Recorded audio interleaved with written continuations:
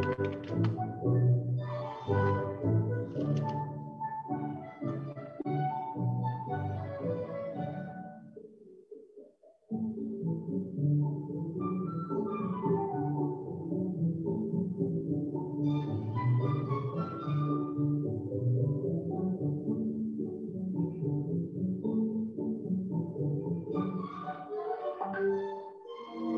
Ican ada Siho, Mas.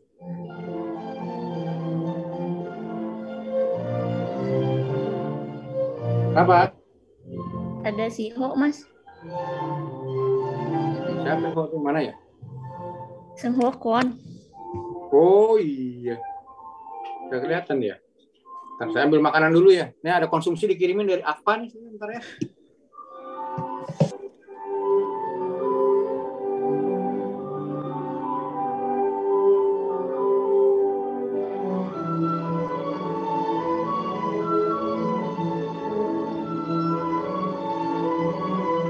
Kayaknya ini kita admit all aja deh, soalnya Prof. Rosa kayaknya nggak bisa masuk waiting room katanya.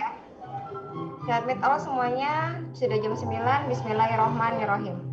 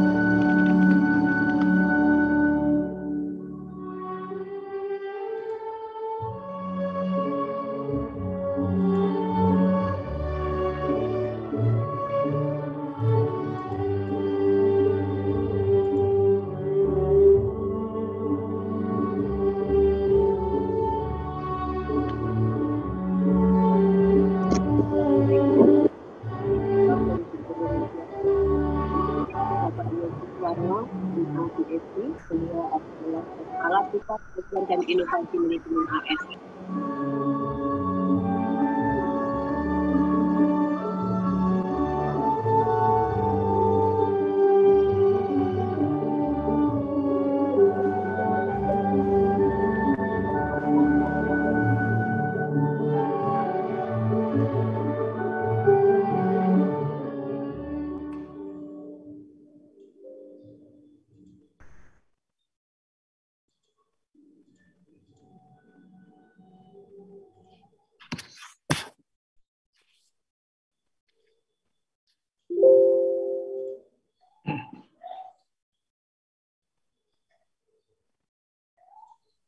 Ladies and gentlemen, we will start our event in this morning. Please welcome our moderator, Professor Eko Prasojo.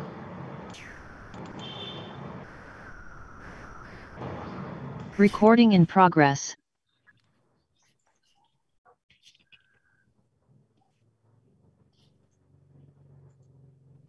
Halo Mbak Devi. Hello, Prof. Eko. Please we could start. Yep, it's Okay. 9.3. Okay. Start it. Okay, please, Prof. Eko. Thank you very much, Debbie. Okay.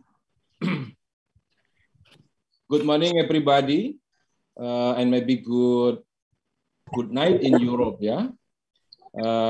Thank you very much, ladies and gentlemen, dear honorable speakers and participants.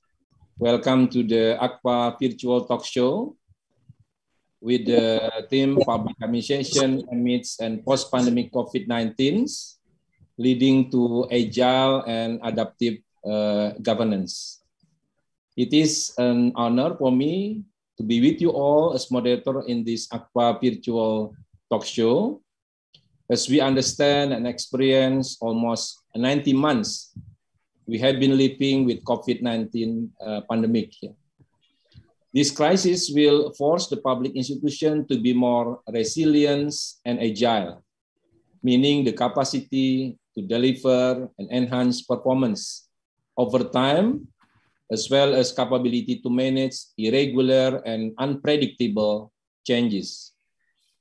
Crisis in other side will also stimulate for creating innovations and involve more actors in the country, working hand in hand with society to overcome the problems.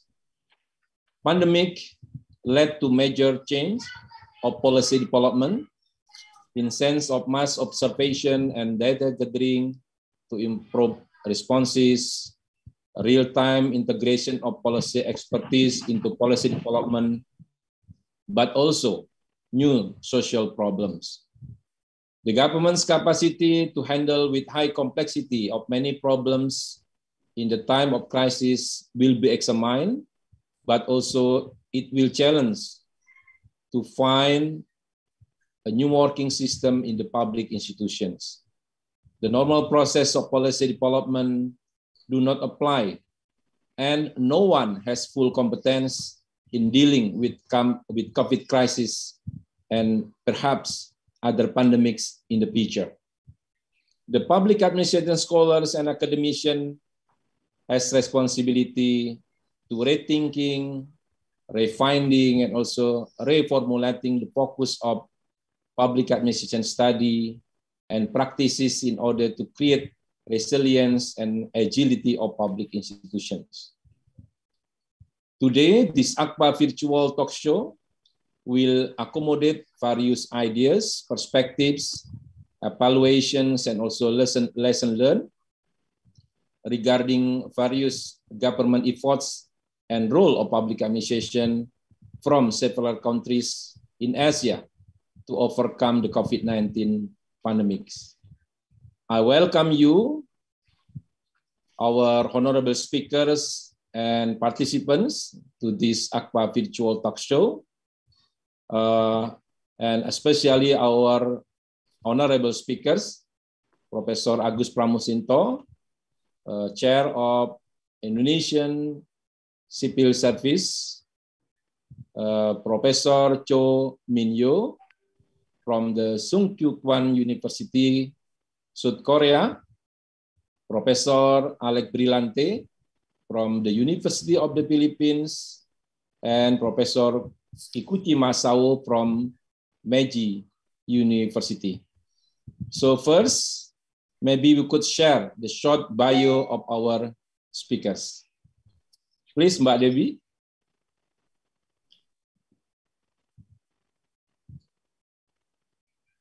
This is the short bio of Professor Agus Pramusinto. He is now the chairman of Indonesian Civil Service Commissions, professor in public administration in the Gadjah Mada University, adjunct associate professor, Faculty of Business, Government and Law, University of Canberra, and he graduated from Australian University. Yeah. And then Professor Rosa Min-yo Cho is professor at the Graduate School of Governance, Sungkyukwon University in Seoul, Korea.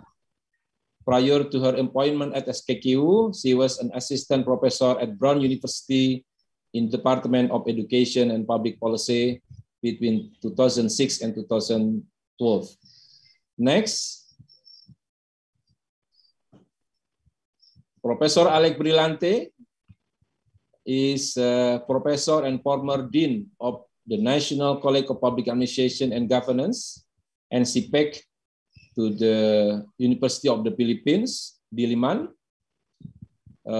His specialization include anti-corruption, comparative public administration, decentralization, and also governance of institution and development. He graduated from Hawaii University at Manoa for his philosophy doctor, and also from the same university for the master degree. Yeah, he was also higher commissioner of higher education in the Philippines. Next, Professor Masao Kikuchi is professor of public policy and management in the Department of Public Management, School of Business Administration at Meiji University in Tokyo, Japan. His recent interests include comparative local governance and crisis management in ASEAN region. He has published articles in Public Administration Review, Environment Policy, Governance, and others. So he also contributed chapters in and Book of Public Administration in East Asia and so on. He has been serving following position, Global Editorial Committee, International Review of Administrative Science, and so on. And last speakers, Professor. So all speakers has been also introduced. Thank you very much. I think we could start this talk show. So we have a second round of a question to be asked to the speakers. And then I will give you the opportunity to the participant to raise questions, comments, and feedback, and also will be answered by the speakers. So let's begin with the first question to the speakers. What are the significant changes of public governance amid COVID-19 in sense of public service working in your specific countries? Maybe you could explain about the using of IT, policy development process, agility of public service delivery, civil service reform, and also a relation between central and local governments.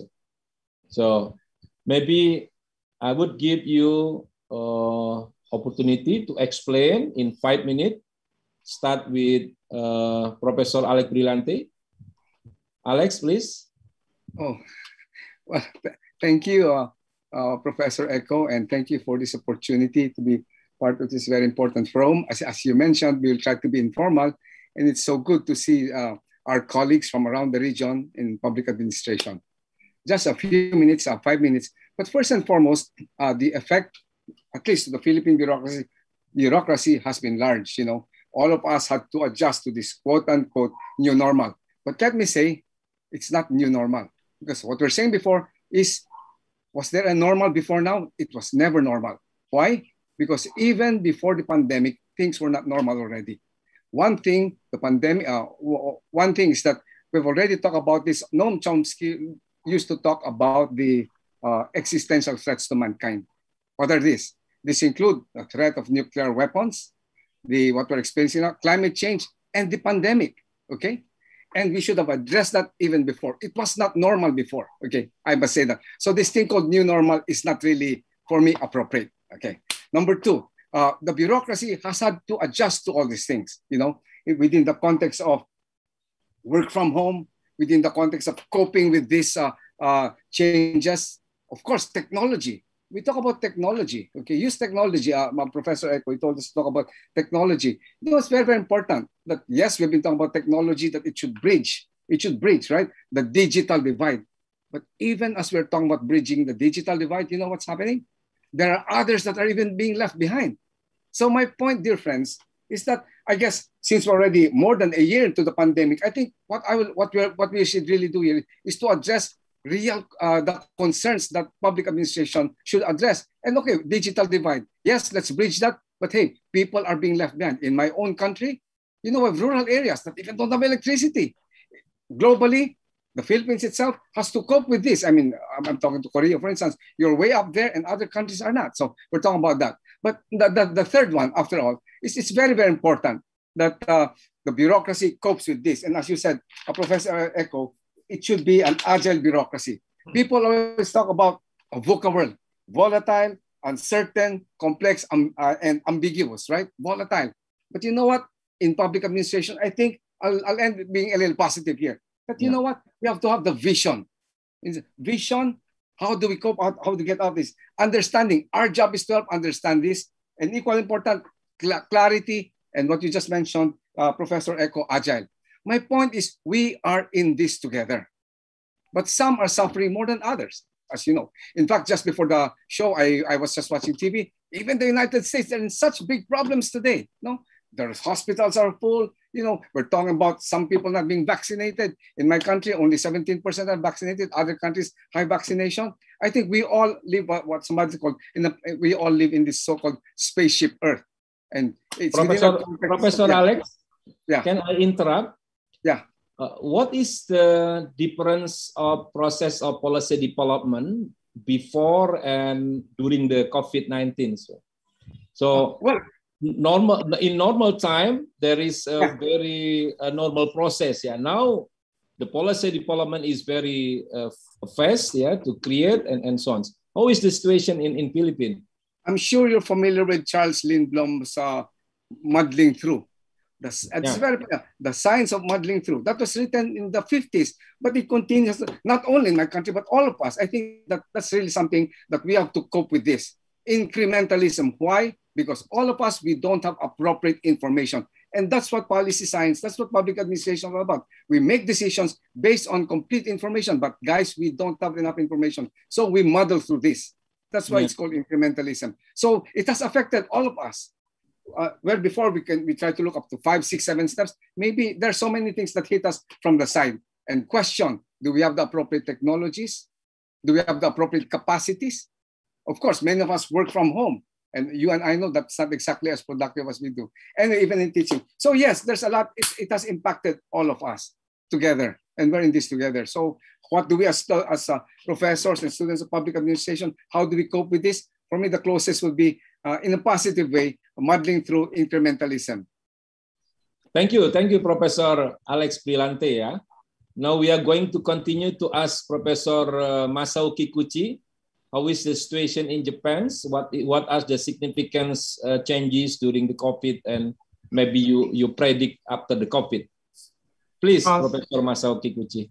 Thank you very much, Professor Joe. I just want to share just one slide to make it shorter of my talk, and just want to answer your basic question one by one. And before that, let me share the Japanese current situation now. As you may all know, that Japan is the oldest country in terms of the average age of Japanese people, citizens.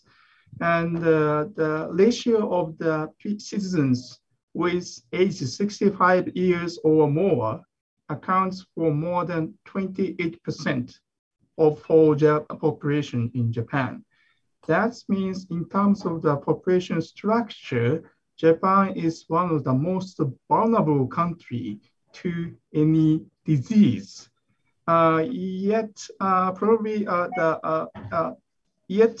Japan will be evaluated as one of the, not just the most success, but one of the success country to deal with the COVID-19. It's a kind of strange success.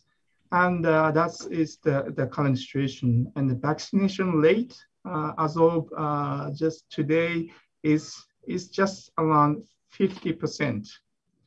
So that just 50% of the whole citizens already got vaccination. And how the bureaucracy works. And last 19 months, what I saw is just maximum mobilization in enduring battle. And I don't see many changes the way they do a business. So that it found that a very strong viscosity of traditional style of business. And why? Because the use of IT. There is a strange success without IT, as it lacks the effective social security number system in Japan. Let's say we did have a cash relief policy last year, but to the every citizen. But the mail application was sooner to get the cash than the online application. That happens. So based on this reflection, Japanese government just this month created new agency called Digital Agency to tackle the cross-cutting issue of digital transformation of in dealing, not necessarily confined to dealing with the COVID-19, but in dealing with the many policy developments of Japanese government. And the decision-making process are still trying to find the better relations between policymakers and experts.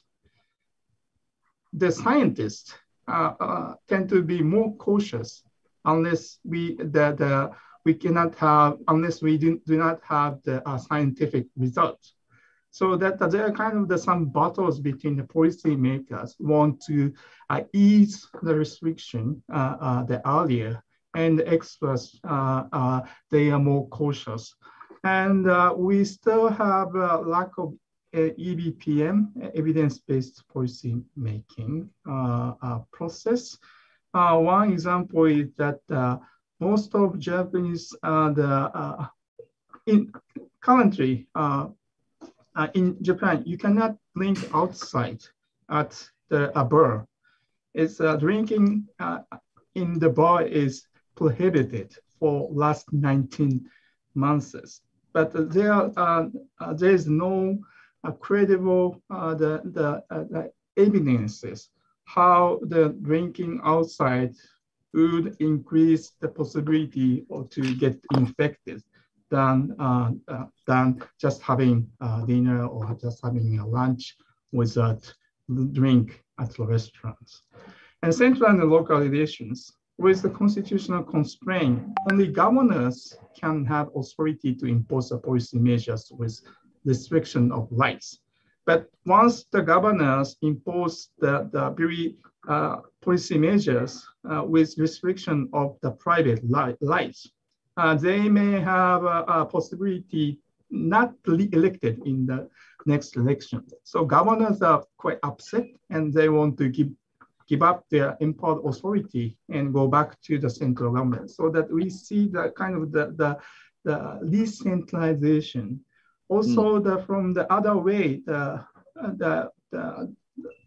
Japanese experience realized that decentralized or diversified style of IT investment, the system in one local government is quite different from the same system in a different local government. Okay. So there's a kind of the integration efforts. So through the IT integration among government, I see the kind of decentralization.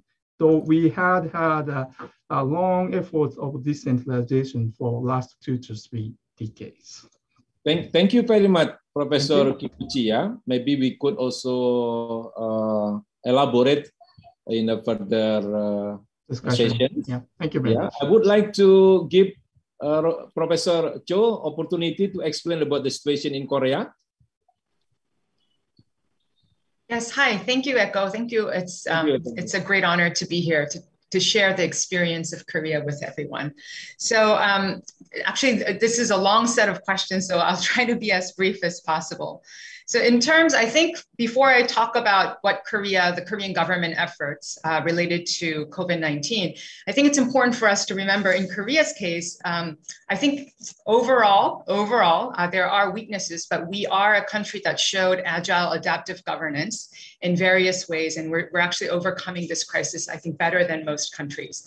But having said that, the reason behind our relative success is because of our previous failure during the 2015 MERS crisis.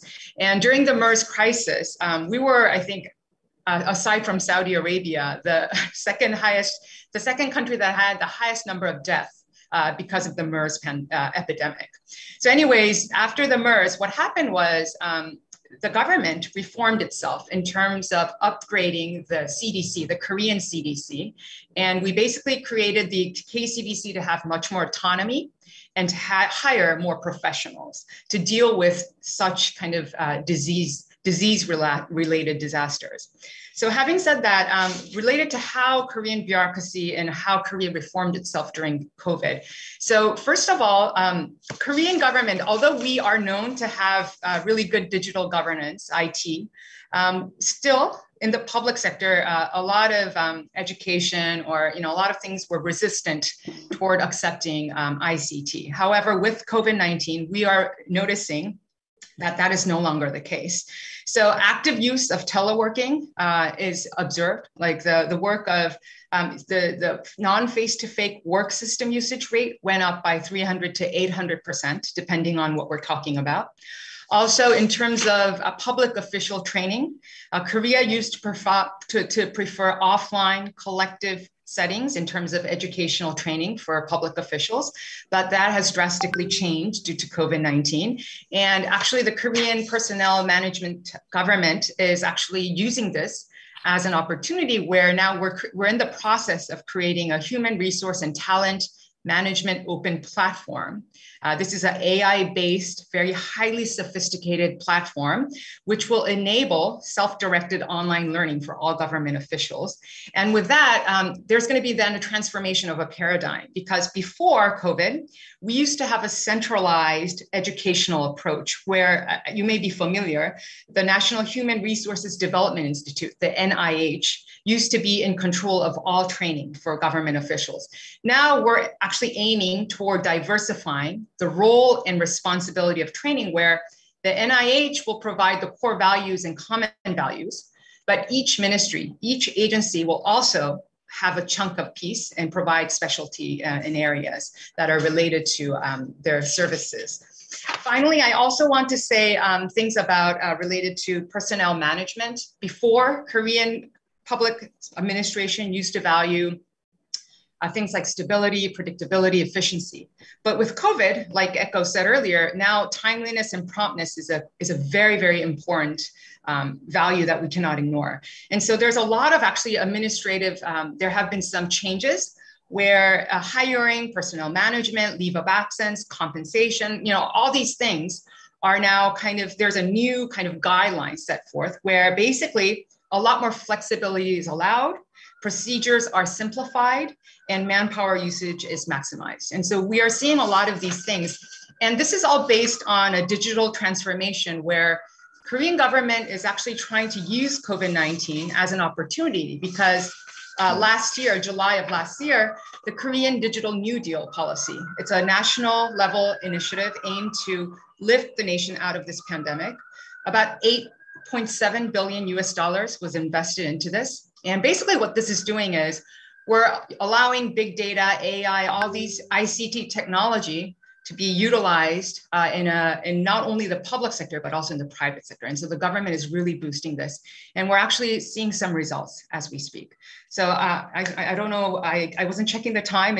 I think I'll stop here. I can answer questions. Okay. I think we have still 1 minute. Do I have 1 minute? No, maybe you could explain about the coordination among the ministries in the decision-making process. Yeah. Yes. So when we think about disaster management in Korea, I think it was interesting to hear Masao's presentation about how central and local governments, so a lot of things are decentralized in Japan. And so actually the local government is kind of wanting to give the responsibility back to the central government because they don't want to be accountable for all these decisions. For us, it's actually the opposite, because especially with disaster management, the central government basically has a lot of kind of control over a lot of these policies. And so we're seeing some conflict between local governments and central government in the local not wanting to follow all these kind of guidelines. A very simple example is something like this, where the disaster relief fund, giving people disaster relief fund, is it going to be universal, how much, and all these decisions are kind of being controlled by the central government. But there are certain local governments that actually want to make their own policy, and they want to create, for example, they want to give out more generous funds. And this is kind of a conflict between local and regional and the central government. So we're having, I think, a little bit of a different issue here. Thank you very much. This is the opposite situation with Japan, yeah? I think so, yeah. Decentralize the authority to the central governments, but Korea, the local authorities has still the power, to manage the COVID, yeah.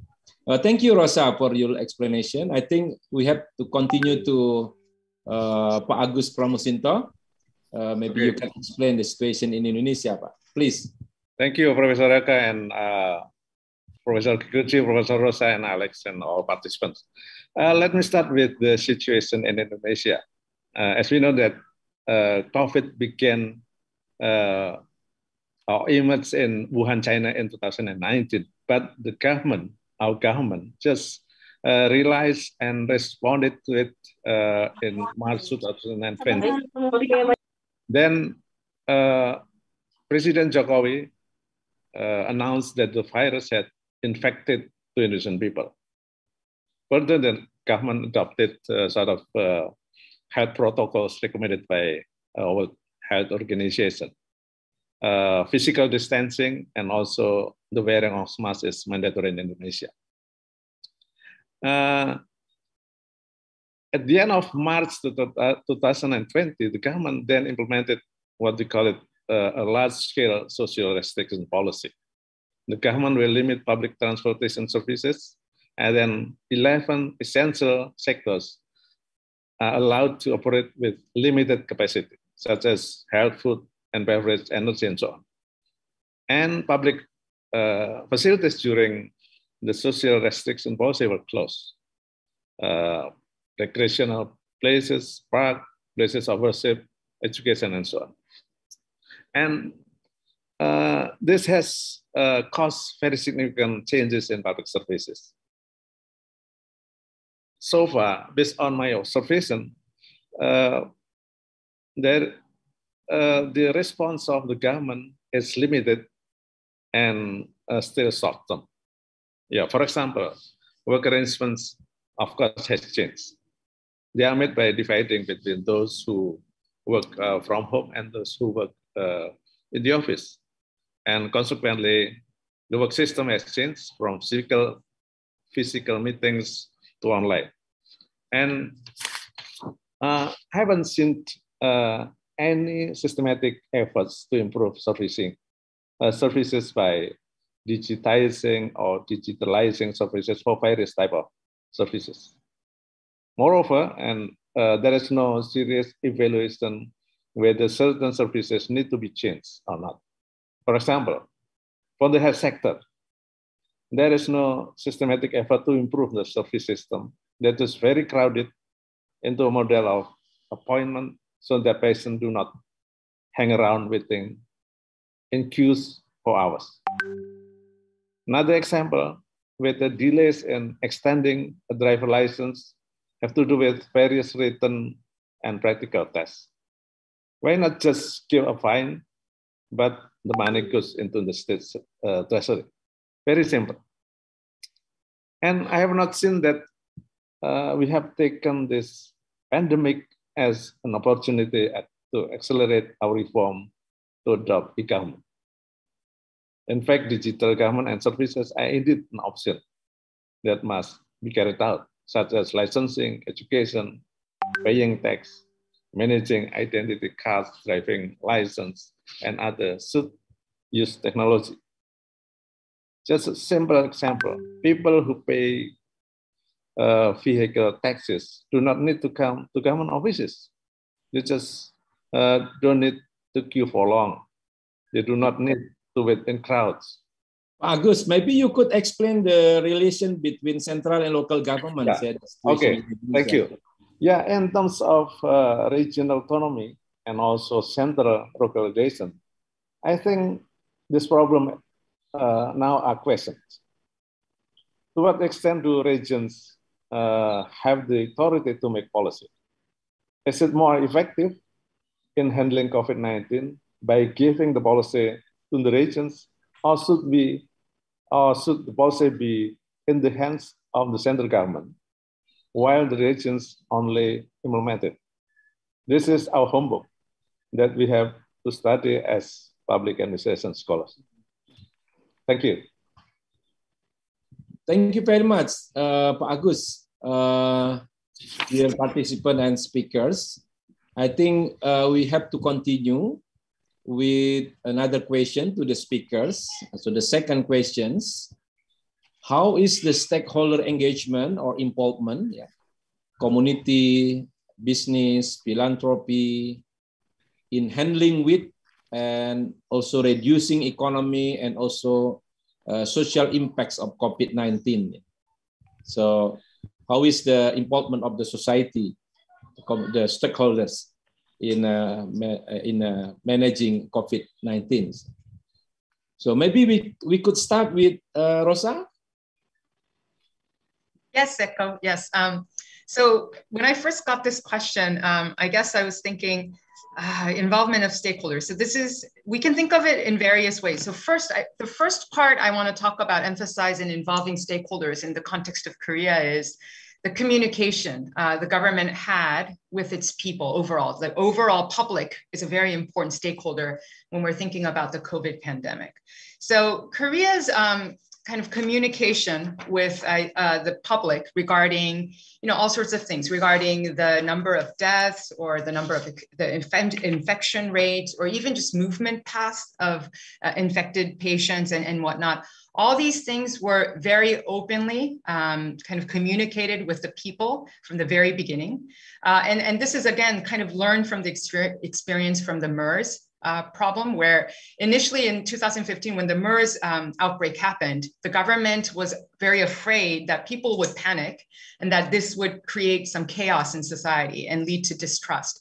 And so initially the government hid all this information, and it led to public outcry, and local governments started to get very upset. And so when COVID came around, the current government knew that that was not an option. Transparency had to be given to the people. And so very effectively, I think communication was very transparent from the very beginning. Another thing is the government partnered with a lot of private IT companies to create apps, information apps, and basically in terms of all sorts of information, I think Korea's worry is not about transparency. It's more of, are we giving out too much information in the sacrifice of, privacy rights? So that's another debate. But anyway, so in terms of communication and transparency, that's what we did. Now, regarding how much did we involve community members, businessmen, civil society in how we deal with COVID? I don't know if I would grade Korea. Currently, right now, Korean COVID regulations are related to the operating hours of restaurants and cafes. For example, you can't operate after 10 p.m. Also, the number of people who can dine together, the number is restricted. And so these things are really hurtful to restaurants and, as you can imagine, and tourism. And so these self-employed, usually the self-employed businessmen and the community is really experiencing a downturn in their economic situation. And so that we're seeing a huge divide among people in Korea, economically and socially, because of these restrictions and how COVID is really hitting certain people harder than others. And so we're seeing strikes, we're seeing a lot of commotion. And so, of course, this is definitely a big issue. And so involvement in terms of these individual, different stakeholders, I don't know if we're doing such a great job, because like I said, our disaster management kind of paradigm is like we have a central government, a control tower, and a lot of this is done very, very efficiently, and local governments and people have to kind of follow these guidelines. Now, interestingly enough, though, when we do surveys of Korean people and ask them, do you like kind of this approach where there's a control tower and we have the government shares all this information about individuals, like for the collective good, in some sense, kind of sacrificing the individual rights of our individuals. But overwhelmingly, a high percentage of people support this effort. And so that's, I think, what the Korean people want. But of course, there are weaknesses to this approach. Yes. Is there any social indigenous wisdom in South Korea where people could help each other, in reducing the economic impact of the COVID? I think we're so you mean like individual kind of non-governmental sector kind of helping each other out, right? Yeah, something like that. And also in Indonesia, we have a very traditional values, so-called gotong royong. Gotong royong means help each other. So the neighbor or the family that needs maybe food, we can also share our food to them, in order to maybe help them in consumption, daily consumption, and so on. So. I think maybe in the more rural areas, but currently right now in the urban kind of in the city settings where the majority of population reside in Korea, I feel like these traditional values have they're not as strong as they used to be maybe 30 years ago or 20 years ago. Okay. So we're seeing we're much more, I think now we're sharing westernized values more so. Yeah. Okay. Yeah. Thank you. Korea is more Western public administration now. It's getting Western. Yeah. Thank you, Rasa. And I would like to continue to Alex. Maybe you could explain the situation of citizen involvement in the COVID-19, please. Yeah, very quick.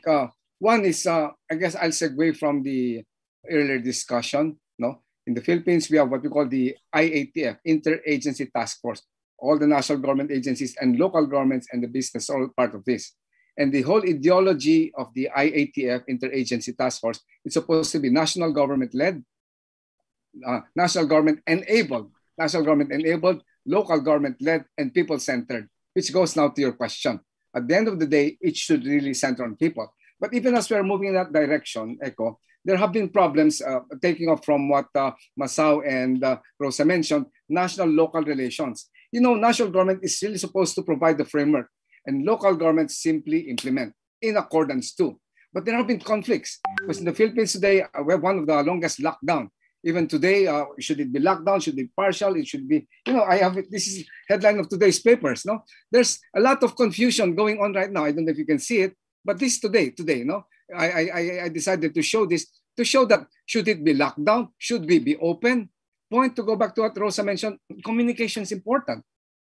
People get confused. Should we open? Should we not? Because it's supposed to be the framework of the national government. Our new, I guess, governor of Metro Manila, his name is Benjamin Abalos, said, well, this decision on locking down should be, they call it granular, local. In that sense, okay, no one size fits all, okay? Including, of course, the part of, going to your question, Echo, helping others. National government has this program which we call Ayuda. Ayuda is to give help to each other. So they have, and you know, it's down at the village level. But more important, going to our traditional values, we have what we call community pantries, with or without government. Even in my neighborhood, this was started by students from our university, no? And it's all over the country now. Community pantries where people just bring their extra food and you go and get there. But the philosophy is get according to what you want. Don't get as much as you want. Even in our church, we have community pantries. So hopefully, or not, it's being done. People-centered, people helping them with each other. You have gotong royong. We have what we call bayanihan. Point: public administration, government is limited. It cannot do everything. People have to take this up themselves. So it's really supporting that. So yes, in accordance to our philosophy, indigenous, we have bayanihan, like your gotong royan. But the more important thing, to go back to what you mentioned earlier, the national government should provide the framework, enabling framework. So I think that's about, okay. Thank you, Alex. Do you also involve what you call it, the society actors? So in order to increase the awareness of the citizen to use masks and follow the rules of procedure and so on.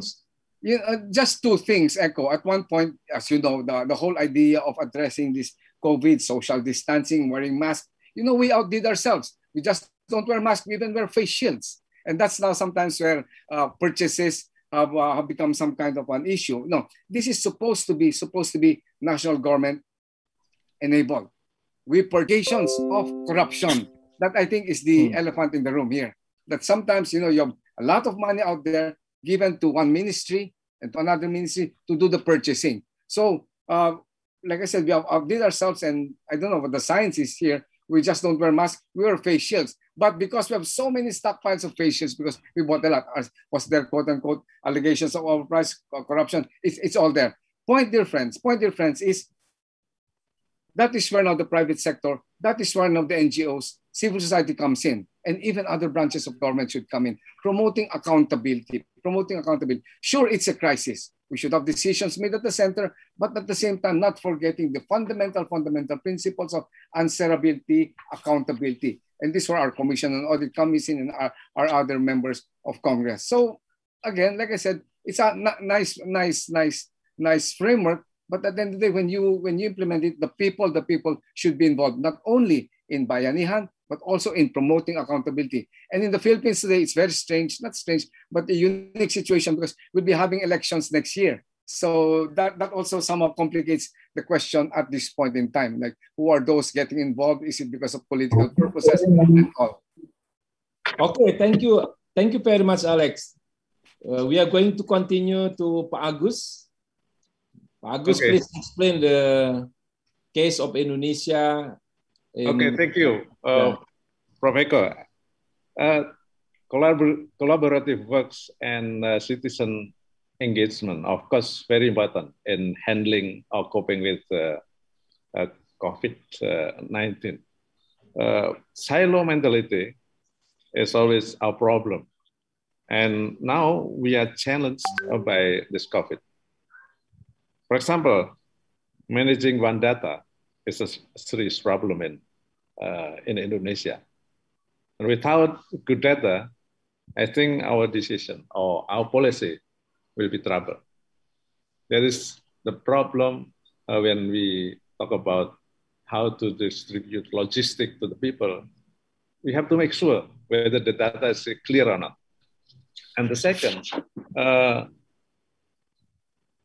citizen engagement is needed because government itself cannot do alone. We need help. And we can see that there are many organizations or individuals involved in handling COVID. For example, the modern Islamic organization like Muhammadiyah, they spend or they contribute money to the government around 1 trillion rupees, more than 1 trillion rupees.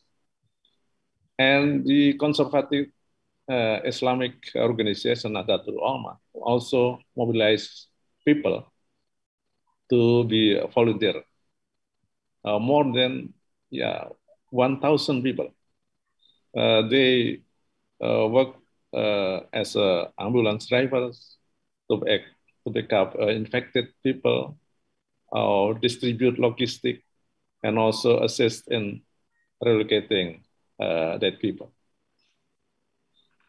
For a private company, we can see also they provide money, provide medical equipment, logistics for health workers, and also provide oxygen gas. That's what we can see in Indonesia. Of course, by learning from this COVID, collaboration is very important. For example, now the government has provided free vaccines. However, for the implementation, the government needs partners to accelerate. Currently, for example, the contribution of universities, police, army, and communities has been going well during the implementation of vaccines. The various stakeholders also provide facilities, health workers, and also other officers so that the vaccination process runs quicker. Thank you. Thank you, Pak Agus, for explanation and comments. I think the government could not be working alone without the society, without the business and other stakeholders in the state. So how is the situation in Japan, Professor Masao Kikuchi? Thank you very much, Professor Eko Prosojo. Again, I want to share just another slide, just to load down. This is just my memo.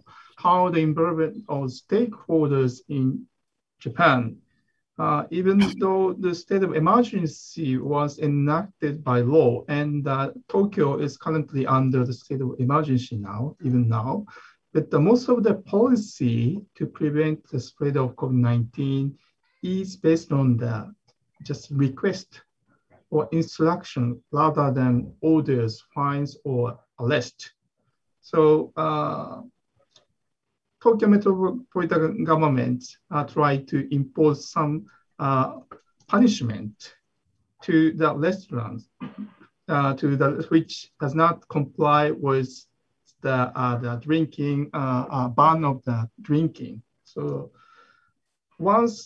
what they do as a punishment is that they identify the restaurant, they serve the alcohol which does not comply the instruction. What the government do is just to reveal the name of the restaurant, which may have adverse effects. Most of the audience may not be a hard drinker, but imagine that you are the hard drinker. Once you can get the name of the restaurant who can drink, you may go to that restaurant. So as such, that Japanese experience with the pandemic is that rather than the harsh restriction, but more like a soft approach. So probably the harsh restrictions are not necessarily answer to contain the virus. Related to the stakeholder involvement. So it is argued that this approach grows up a modern tradition of the use of persuasion in state-society relations, what we call moral suasions, which is it's a Buddhist word, which is a belief that states and various groups in society can first enlighten and then mobilize or persuade the citizens to behave in a desired way. In the history, we had the national campaign for restraint in buying up in oil shock in the late 1970s. We also had a power saving campaign in 2011, right after Fukushima crisis, and the stay home campaign this time. So this kind of the soft approach we see with the involvement of stakeholder. The issue of legitimacy, it is related to the issue of legitimacy. And actually about the political legitimacy of the policy of the current government, we will have a general election for the first time after the COVID-19 in early November. So we will see how the legitimacy was the kind of it's going to be a kind of the trial for the current government in terms of legitimacy in the coming election. And in terms of civil service organization, we in Japan historically we had a lot of the natural disease like earthquake or the earthquake, typhoon, and etc. After that's not a huge natural disaster, many people citizen groups rush to the place to help the victims as a volunteer. So we had a tradition of such kind of the volunteer activity in natural disaster, but rather than prior experiences of the volunteer activity in natural disaster, and this time because moving beyond in a different region is not really prohibited, but not really controlled, but you are requested not to move beyond the region. So that in terms of citizens group activity is a bit quite weak than the prior experiences.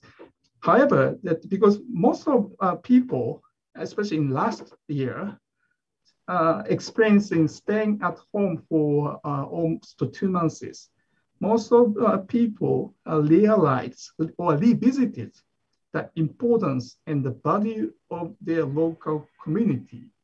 So they tend to get involved more in the activity in smaller community based.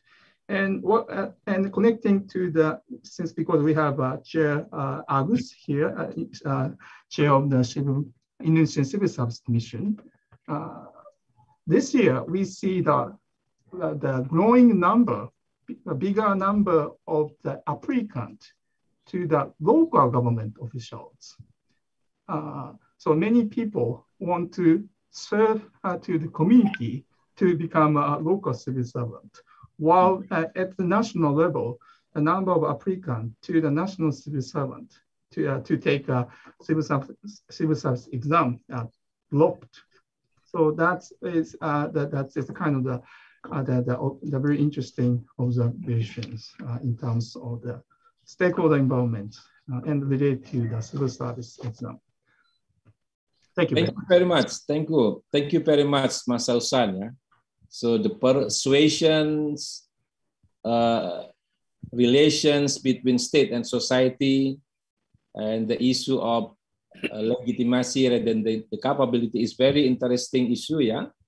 I think Japanese bureaucracy has rooted into the for a long historical tradition. Yeah.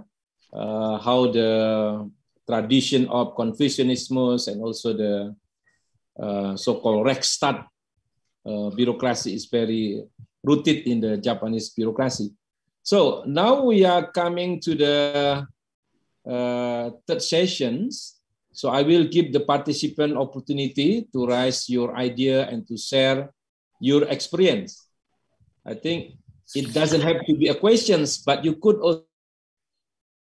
also give and also opinion about the impact of the pandemic to the study, research, and practices of public administration in your country.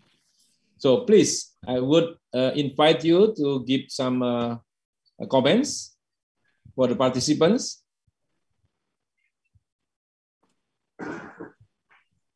Please raise your hand and speak. Alexander Ari, please. Yeah, thank you for the opportunity, Prof. Eko. My name is Alexander. I am from the Indonesian FDA. So my concern is about because Professor Rosa said about the CDC function. So maybe I will to elaborate about the FDA function, because CDC and FDA is two important institutions in this pandemic handling. So in Indonesia, especially in January, when the vaccine already in the process to issue the emergency use authorization, public in Indonesia have discussing, because when you issue in January, it's too fast or it's too slow. The public in Indonesia have two different poll. So 50% said that if you issue in January, it's too fast. The clinical trial is the safety, you maybe forget the safety, but or something. But in this another side, the FDA also said it's too slow, because public needs the vaccine very fast, very urgently. So I want to maybe some of in Philippines, on Korea, or in Japan can give the insight about the situation, about the public response, or especially how FDA institution act in this situation to become a solution for this pandemic. Because I'm just graduate from Professor Eko University, via University of Indonesia, and my thesis is about citizen engagement about this emergency use utilization authorization issuance. So I analyze about what public give a response for the function of the FDA. So maybe some of you can give me an insight about the how FDA act in Philippines, or in Japan, or in Korea, especially because it's the three countries, I think a very different situation in about the pandemic handling. Thank you. Thank you, Alexander Ari.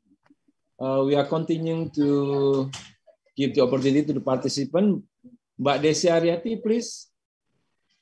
Thank you, Prof. Eko, for the opportunity. I'm Desi from Faculty of Administrative Science. So nice to meet you all here. I have this short question. Prof. Kikuchi's explanation reminds me about the Confucianism value that exists in Japan and also South Korea. Yeah? He explains about legitimacy, then capability, for instance, and state-society relations, and so on. And based on the fact that the number of deaths in South Korea and Japan are low, we can compare with other countries in Asia and also in other continents. Would we say that Confucianism here works better than liberal democracy, or we can call it Western style democracy, especially when the country is in emergency, like dealing with pandemic? So my question is for Prof. Kikuchi and Prof. Rosa. Thank you very much, Prof. Eko. Thank you, Mbak Desi. Is there any questions from the participants? Please, okay, there are so many questions in the chat box, yeah? So maybe I will read the questions. Okay.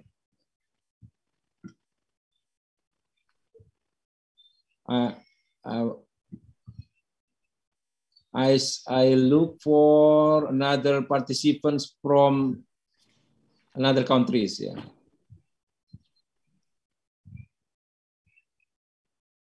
This is from Sekbeng Flores. Yeah. What is that? Maybe for Ferdinand from the Ferdinand Buscato. I have heard about the Japan Super Smart Society 5.0. Wherein digital technology plays a crucial part. It involves the use of robots, IoT, and artificial intelligence. With this pandemic, does Japanese national government fast-track its 5.0 development, or was it sideways to focus more on the pandemic? Can this be shared to other countries worldwide? And then from Carl Emmanuel Ruiz to Dr. Cho, may I ask what the difference of roles between the Health Ministry and CDC is? How does the Korean government prevent overlapping of functions and interdepartmental rivalries? Okay. One more questions from Ditri Andita. I read somewhere that the pandemic does not break the system. Instead, it exposes the broken system, and that countries with poor governance are having harder times to bounce back compared to countries with better governance. What is your response to this statement? Does this apply to your country? Do you agree that in essence, nothing actually changes because of COVID? It's just the time, it's just that the pandemic has forced us to strip off the illusions that some governments are doing well when in fact they don't. Okay, I think we have 5 questions, comments, and also feedback. I would like to ask the speakers to give comments and also answer. Please, Dr. Rosa, do you want to start? Please. Still mute, unmute. I'm sorry, a bunch of questions. Yeah. If I missed something, please let me know. Okay, so first of all, I think the question, the easiest question to answer about Ministry of Health and Welfare versus the CDC. So before the MERS epidemic, the CDC was actually a department within the Ministry of Health and Welfare. But after the MERS incident, where it was considered a policy failure, there was a workforce that went in to evaluate why why public administration failed so critically. And after this evaluation, which was in 2016, after the 2015 MERS epidemic, they realized that the CDC should be independent, that autonomy should be given from the ministry, and a lot more professional capacity should be strengthened. And that's a result of, and so as a result, the Korean CDC now is a deputy ministerial level agency. It's independent from the Ministry of Welfare and Health. And as a result, it's much more effective. Now, a lot of the regulations and the COVID-19 policies are actually provided by expert advice from the CDC. And because the CDC is considered scientific, very professional, and it's independent from political kind of sway, the public trust toward CDC recommendations are very high in Korea. And that was very important in encouraging people to follow these regulations, because Korea is really good at managing COVID-19, not just because the government did well, but because people were following these regulations very well. Now, this actually relates to another question about the Confucianist values, where, Korea and Japan and a lot of East Asia have Confucianist values. Confucianism is a very complex ideology. But among it, I think the things that apply to the Korean case about COVID is Confucianism emphasizes harmony, about people being considerate to others, putting others first, like collectivist values. And that was very important for Korean, I think, case, because when these regulations kicked in and when people were asked to, wear masks and, kind of follow these somewhat uncomfortable regulations, they did so because people were putting the collectivist value first. And so I think it was easier for the Korean government because we had these innate values instilled in us. I think another question was about, how FDA Korea approved vaccinations as opposed to CDC functions. So in the Korea FDA kind of approval for vaccinations, definitely it was expedited. And this type of expediting kind of these regulations or these approval processes is not limited to the FDA. So like I said earlier, in personnel management, we had to hire a lot more health professionals, a lot more public officials to deal with COVID-19.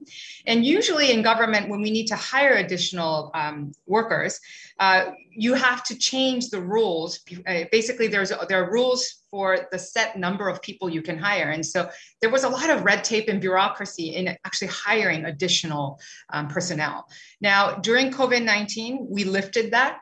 And so basically there was an exception where ministries and agencies who were directly related to COVID-19 work were able to hire without having to go through this long process. So again, it was expedited. So this that's why I said, I think Korean government showed a lot of agile, adaptive governance in dealing with this epidemic. And it wasn't limited to just the health sector. It was actually broad in various areas of public administration. I think I answered most of the questions. Rosa, could you please explain what is the government agencies has the responsibility to approve the vaccines in Korea? Yes, so we have an FDA. Again, this is a deputy ministerial level agency. This is, again, an independent, autonomous agency. And if you look at the history of the Korean FDA, it was also part of the Ministry of Health and Welfare. But again, the Korean government realized that, again, FDA needs to be independent because they're making a lot of important decisions and we don't want any undue influence. So again, it was upgraded to a ministerial level independent agency and it was autonomous. Now it's autonomous. And so this decision was again made by that independent agency. Of course, the government and the president and everyone is kind of giving opinions, but again, we have a separate agency for these things. Okay. Yeah. But FDA is very independent, yeah, in sense of to approve clinical vaccines, yeah. Yes. The FDA. I'm not sure exactly when the FDA became independent from the Ministry of Health, but this was way before COVID-19. Okay. Yes. Thank you very much, Rosa, for your answer. Mm-hmm. Alex, could you answer the questions or comments from the participants? Well, you mentioned about, I think that's a very sharp question about somebody said that it actually exposes a broken system. And Yes. that's precisely what public administration is all about. That's precisely what the bureaucracy is all about. We're just so concerned about doing things over and over because it provides stability and continuity. Now, something comes in, a so-called black swan, which I don't necessarily agree with because there are those who really have anticipated this, and sometimes we are caught off guard. You know, in the Philippines, we had one senator some time back who actually proposed a bill that would have addressed this pandemic. Her name is Senator Miriam Santiago. The point is, there have been those who already thought about this. Like I said, even Noam Chomsky talked about this. Apparently, it's the bureaucracy that did not respond to this. And that's precisely about this. The inability of the bureaucracy to respond, which is part of what she said about it just reveals the brokenness of our bureaucracy. That is why one term everybody talks about the importance of agility in bureaucracy. That is so true. But question, how agile are we? But the more important question, there are also what we call questions behind the question. Do we have enough resources? But sometimes the elephant in the room in the Philippines, we always talk about that intergovernmental relations, the share between national and local, who will give up power, but equally important, accountabilities. This is also opportunity for corruption. I've seen this, allegations of corruption at the national level and down to the village level. We have what we call ayuda or giving help. And we have villagers, we have village captains who actually steal the money from them. That's at the lowest level. This whole notion of corruption. That's why I go back, and I think I'm glad we're talking about this, about maybe it's at the level of the individual, the value level, which I think is emerging in our discussion today. You're talking about the role of shared responsibility. My colleague talked about the importance of shared responsibility. We're talking about shared accountability. You're talking about gotong royong. You know, it's us together. It can be, you know, and unfortunately, it just comes out because of opportunities for corruption. And that's also at the individual level. And that's something I think that we in public administration should address. How do we change the mindsets of people in government? Or even the people, or our ordinary people? Because sometimes people, I'll shut up after this, people sometimes say, oh, it's the role of government. Hey, it's shared responsibility. You cannot leave everything to government alone because it will surely fail. We are in this together. So how do you change the mindsets of the people to really do things? And equally important, how to, I guess, bring out that notion of public service in our public servants, that you're a public official. The whole notion of changing our mindsets, not only government, but even our people themselves. And that, I think, is what it's about, you know, exposing the brokenness of the system. Sorry, I know my internet is not so good this time. Thank you. Thank you, Alex. Masao, there is a question to you, I think, from Ferdinand, yeah? Thank you very much. Yeah, I have received a couple of questions. And in terms of the Confucianism, impact of Confucianism, and together with Korea and Taiwan and in China, yes, and the kind of the group orientation to give more importance on the collective value would, of course, because that the most of the policy measure to towards the COVID-19 is to apply to not to individual but to the society at large. So that the Confucianism may have the certain impact or influences as a kind of the foundation of the society, of the effectiveness of the policy, both among Korea, Taiwan, China, and Japan. But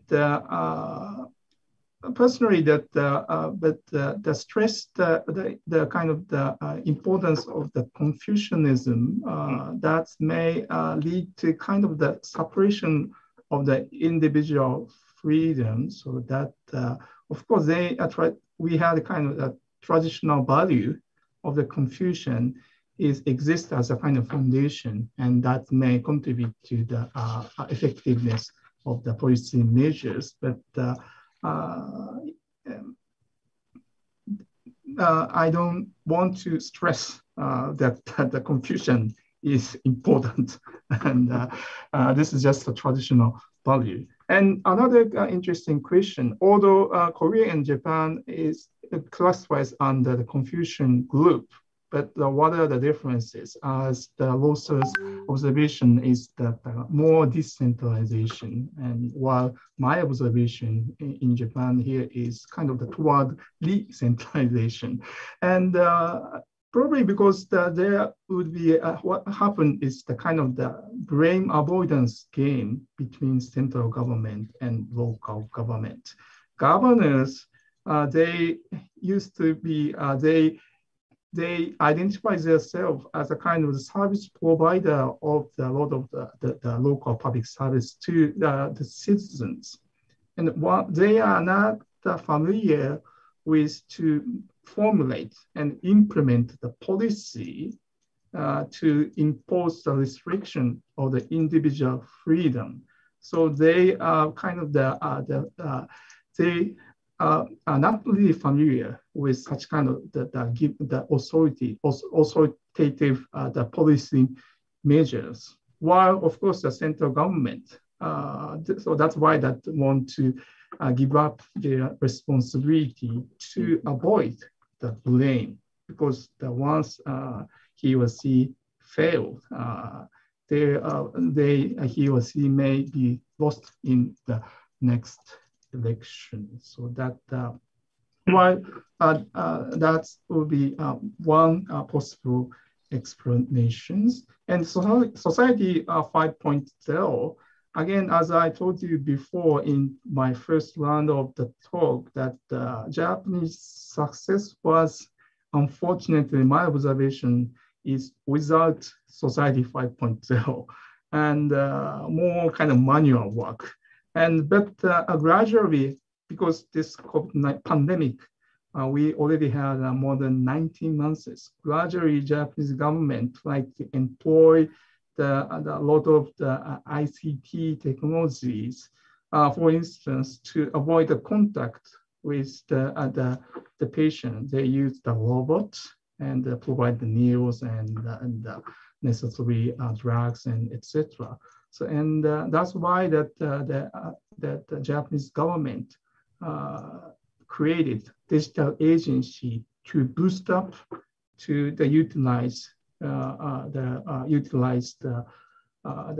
DX to realize the ICT society 5.0 even under pandemic. But in the long run, even without this pandemic, society 5.0 is kind of, for me, it's a destiny or a necessary, because in Japan, we as I told you before in the beginning, Japanese society is becoming the all super age society with the deep population. To increase the productivity, both Japanese society and government, we really need to have a transformation to achieve society 5.0 to keep the competitiveness of the nations among in the global competition. I think I answered most of the questions. Echo, can I just a very quick question? Yes, please. No, because we're talking ICT. Sometimes we live in different worlds. Japan, Korea, hey, you guys are way ahead.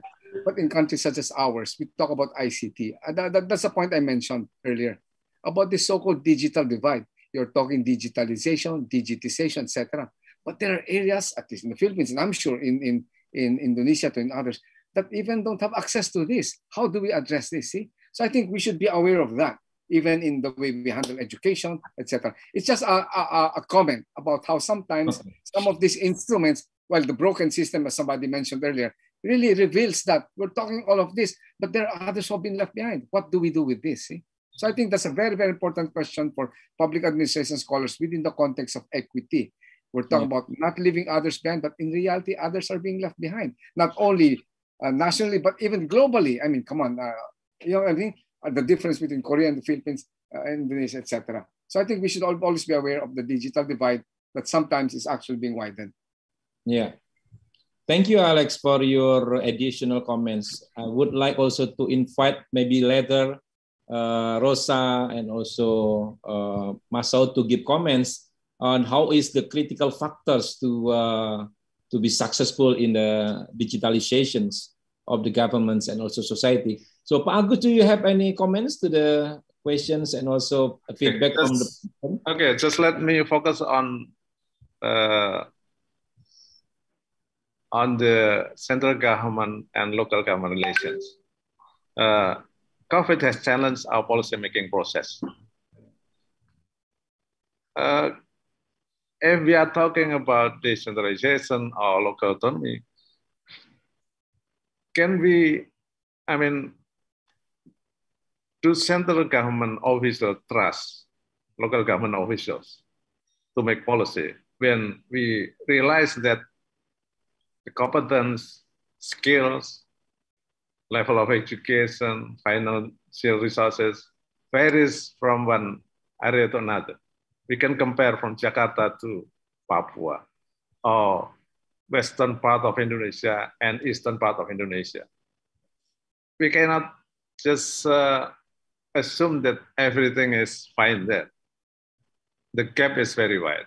We can see the technological gap, the technological divide. If we are talking about e-government or digitalization, we can see that the technology infrastructures, yes, varies from one area to another. The internet connection is not evenly distributed and adequate speed throughout Indonesia. We can see that the competence, skills of public service very low, and also the citizen readiness to participate in the technology-based services. That's our problem.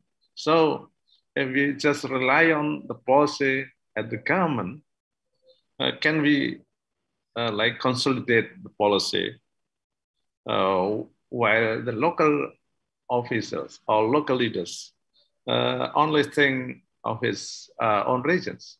They have a silo mentality. That's the condition we are facing at the moment in Indonesia. Thank you. Thank you, Pak Agus. I think Indonesia is also re-centralized the authority from local government to central governments, with some laws, For example, laws number 11/2020, Cipta Tenaga Kerja, creating labor force. I think, this is one of the fundamental reform where the re-centralization of the authority from local to central governments. And also additionally with the COVID situations, so that the central government has full power to decide the mechanism, process, and system handle with the COVID situations. Okay, we have I think 8 or 9 minutes to the end of the talk show. I would give one more question to the participants. I see that Anna Victoria raise her hand. Please, Anna. Hello, good morning to all our speakers. I'm Anna Victoria Borsiga from the Philippines, and I'm working with the Development Bank of the Philippines, but currently I'm studying at Songkyung Kwan University under the program directorship of Professor Rosa Cho. So just a comment maybe, and not really a question, but maybe one positive thing about the pandemic is the opportunity to accelerate digital transformation. And I think one of the most important element is also the strong commitment of the government alongside citizen participation. Because as Prof. Brilliante said, that even still in the pandemic, there is a window for corruption, especially in the Philippines. So with the government's will and innovative leadership, its citizens will be motivated to do its part in digital transformation. So it will also allow us maybe to speed up e-government strategies, now that we have seen during the pandemic that a lot of activities can be done digitally. But still, educating citizens is really a priority to allow progression of the transformation.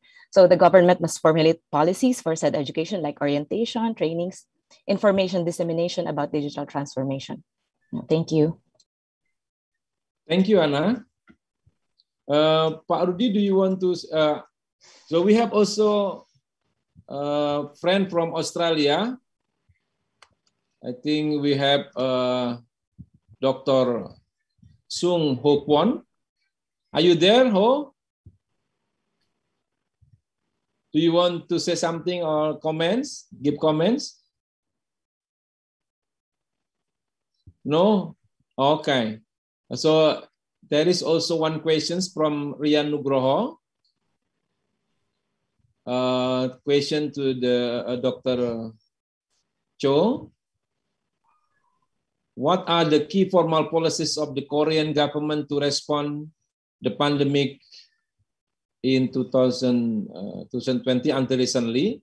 It means, is there any law, act, presidential decision or other executive decisions to manage COVID? Yeah.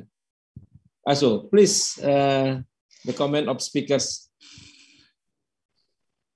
Rosa, do you want to start? Yes, why don't I, so I think this is kind of answering Rian's question too. So regarding, I think the major policy that was created following COVID-19 was, I briefly mentioned it, the Korean Digital New Deal.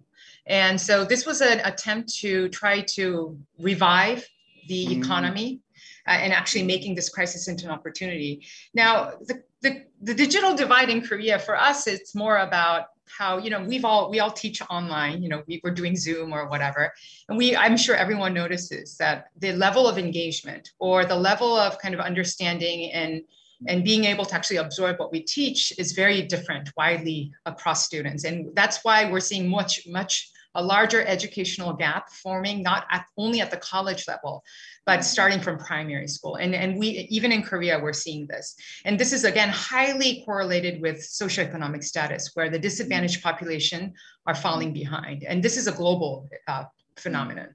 Now, in Korea's case, this is also the case where, so I think moving forward, for us, Korea, I think the policy setting and the vision, it's already set. We're moving towards, our digital transformation is expedited, I think, much faster than we ever expected. I think we've moved maybe 10 years ahead of time because of COVID-19. Having said that, I think the question that we need to ask as public policy, public administration experts are we ready for this? Alex talked about the digital divide. Are we ready for this? Really, how are we going to deal with this? Secondly, is our government ready for it? I think simply thinking about this, you know how I said teleworking is now widely used in Korean government? Well, how are we going to do performance management? Are government officials who are working at home, should they be evaluated in the same way as officials who are on the ground outside because their job cannot be done at home? Because, you know, not all tasks can be done at home via teleworking. So there are, I think, these really integral questions that have not been addressed even in Korea right now. Like, how are, performance management issues, and also how are we going to motivate, keep morale high of public officials when they're at home? These are, I think, critical questions that have not been addressed yet. And so these are, I think I wanted to have this as the kind of leaving question for us, all of us, moving forward. Thank you. Thank you, Rosa. I give a time to Alex, Masao, and Pak Agus to give also answer and also a closing statement. Yeah, since we are at the end of the talk show. Yeah, please. Masao first. Yeah, okay. Alex, could you could say? Yeah. Terima kasih. One reason why I started off with muddling through, it's really a notion of government. It's about incrementalism. But definitely I had some kind of a side conversation here that it really is an opportunity also for innovation. At the same time, it's an opportunity to doing things the way they are. It's really up now to us in government. How do we do it? Or, in public administration, is it an opportunity? Because, we can just do things as they are all the time. But hey, we can also innovate. So incrementalism is really, I guess, either doing business as usual or doing some kind of an opportunity for innovation. Number two, I agree with Rosa about the digital divide. I didn't want to romanticize it. I'm sure you also have a variation of the digital divide. I mean, in Japan, I know that there's a variation of the digital divide with the aging population, for instance, right? I think that's also. But you are so right, Rosa, about the fact that I think part of our job is really to develop our own capacities as far as this is concerned. removing the fear in us, ourselves included as far as, so that's really something that's very, very important for us in the business of quote unquote education and capacity building. And finally, I must mention, there are also some good and best practices out there. I think at the local level in the Philippines, this for me is where the hope is. No? Sometimes national government doesn't really enable, but when you go down to the local level, there's so many innovations at the local level that national government hasn't even thought of. Local governments using digitalization, using the kiosk, including addressing corruption. No contact between the public and the government. And I think that's great because it addresses the elephant in the room.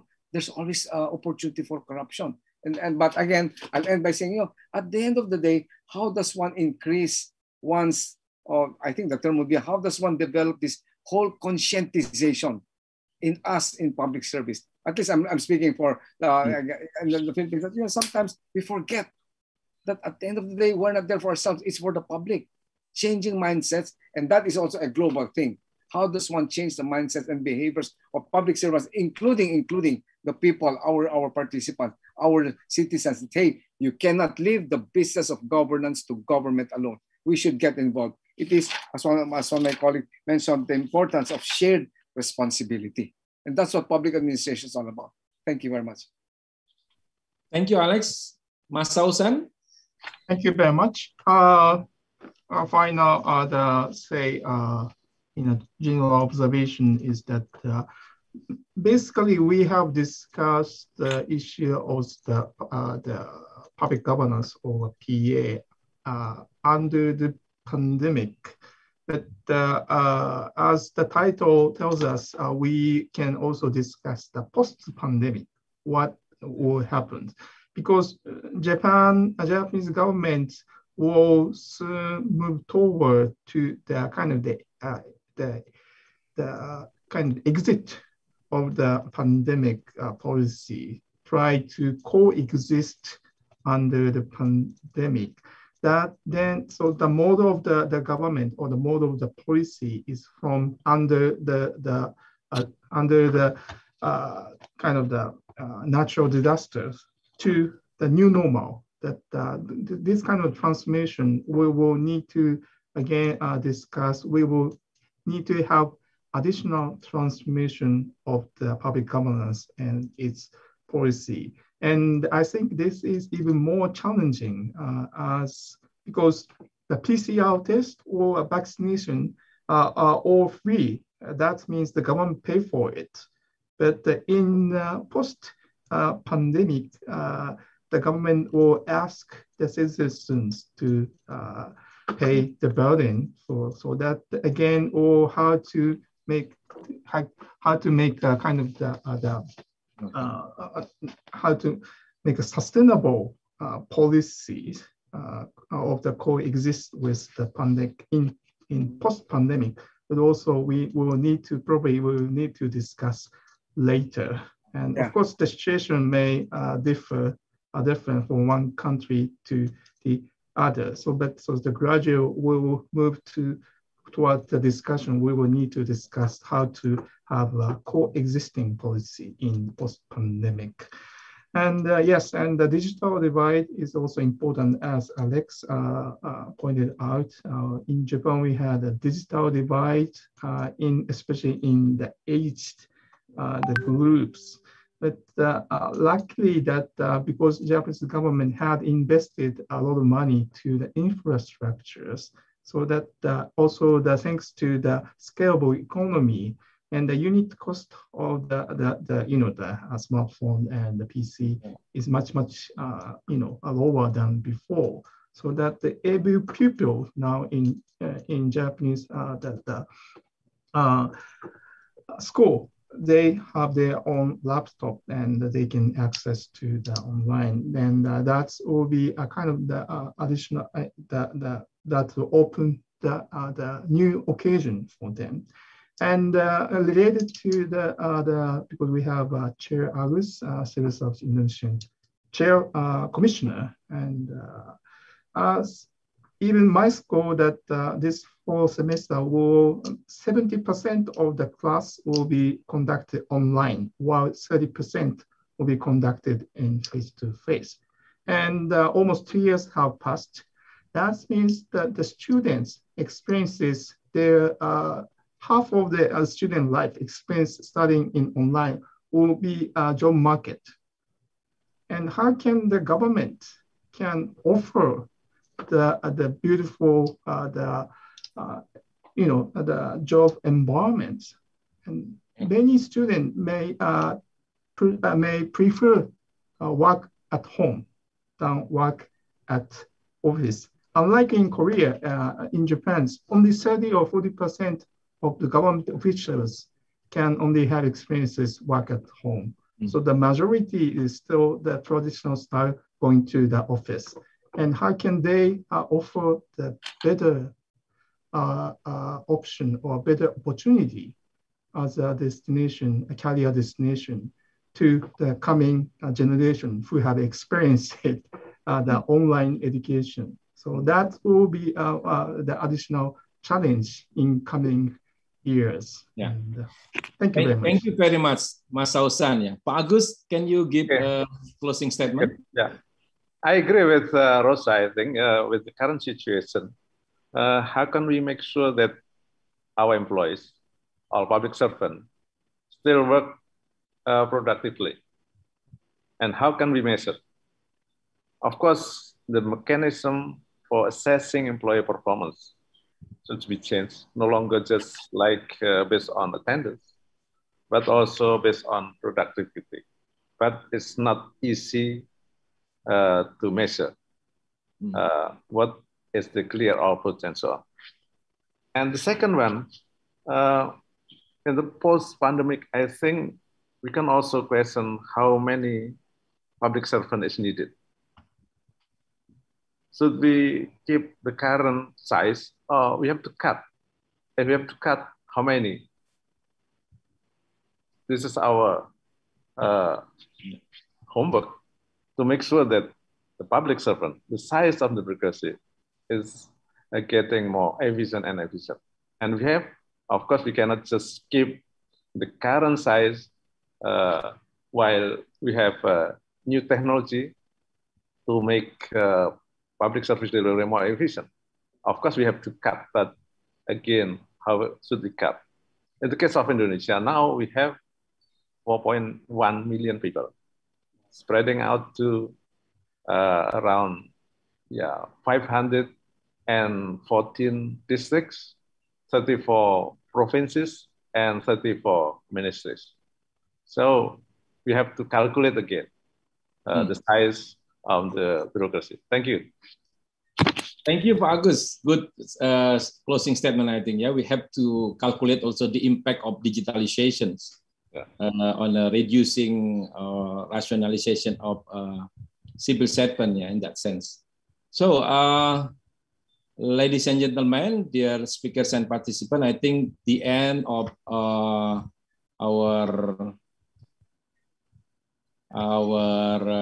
talk show is closer. This is the Chinese proverb. When the wind of change blows, some people build walls, others build windmills. So you can observe, which one do you choose to be persons, to build walls or build windmills, I think. So, ladies and gentlemen, I think I hope that we could always strengthen our capacity and also contribution to the development of public administration study, as well as to the practice of public institution in delivering public services and managing complexity of governments. So we are going to organize a second talk show. Maybe in the Philippines will be also host Alec, or Lizan. Maybe we can talk specifics issue like policy development or relations between central and local governments, or maybe also talking about the engagement, involvement of the society and the stakeholder, yeah, and also maybe about the digital governance, yeah, for post-pandemic situation as proposed by Mas Ausan. Yeah.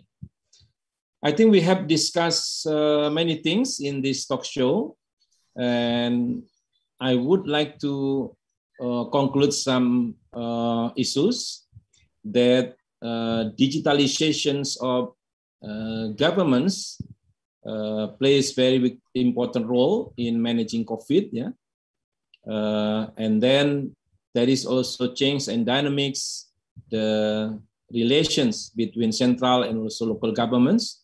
So in that case, I think Korea are more decentralized in a style of governments in managing COVID, but I think Indonesia and also Japan's experience shows that the recentralization of authority to be more effective in managing COVID-19.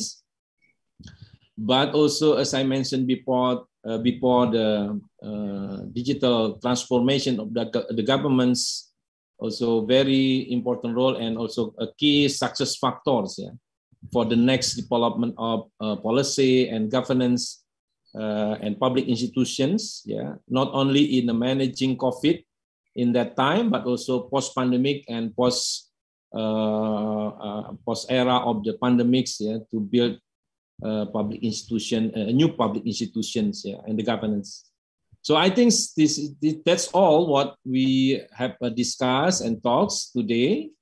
I hope we could learn each other, share experience and also knowledge, and hope that we could also contribute to the practices of public administration in respective countries. Yeah. Thank you very much for all speakers, Dr. Rosa Minyocho, Professor Alex Brillante, Masao San, and also Pak Agus Pramusinto for very insightful ideas and explanations. We hope that we could meet in the second talk show of AGPA, maybe in the November this year. And also SKQ is organizing AGPA Conference 2021. We are waiting for the announcements of conference for call conference. Yeah.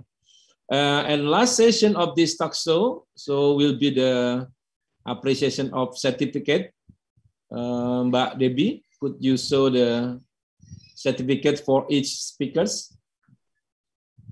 How many hectares? Thank you very much, Prof. Agus Pramusinto. Yeah. Thank you. You are certified now as speakers. Thank you. Thank Next slide. Thank you. Professor Cho Minyo, now you are certified as yes, thank you. Thank you for being with us. Thank you. Next slide. For Professor Alex Brillante. Thank you very much, Alex, for coming and being with us and share your experience. Terima kasih. You are now certified too, yeah, Alex, yeah? I like your signature. Thank you. And last, for Professor Kikuchi Masao, thank you very much for being with us. I get it. Thank you. I think we have to end this talk show and hope that you are stay healthy at home. And after recovery of COVID-19, maybe we could sometimes offline meeting. Thank you very much. See you in the next talk show. Thank you very much. Eko, there is no group photo, Prof. Eko. Oh yeah, group photo. Yeah, hey, Prof. Rosa. How are you? Okay, ladies and gentlemen, I will guide for the group photos. We have 9 pages in here. Wow, 9 pages. Yeah, okay. But I don't know who will. Okay, it's only 3 on the camera, so I think they have enough time. Okay, for the first, please help me, Maula, to screenshot. Okay, 3, 2, 1, say cheese. Cheese. Okay, next pages. 3, 2, 1, cheese. Okay, the third one. 3, 2, 1, say cheese. Okay, I think it's enough. We only have 3 pages. The video is on. Okay. Thank you, Prof. Eko. Thank you. Thank you very much, all. See you then. Stay healthy. Thank you very much. Terima kasih. Terima kasih. Thank you. Terima kasih. Thank Bye-bye. you. Bye-bye. 감사합니다. Recording arigatou gozaimasu. stopped.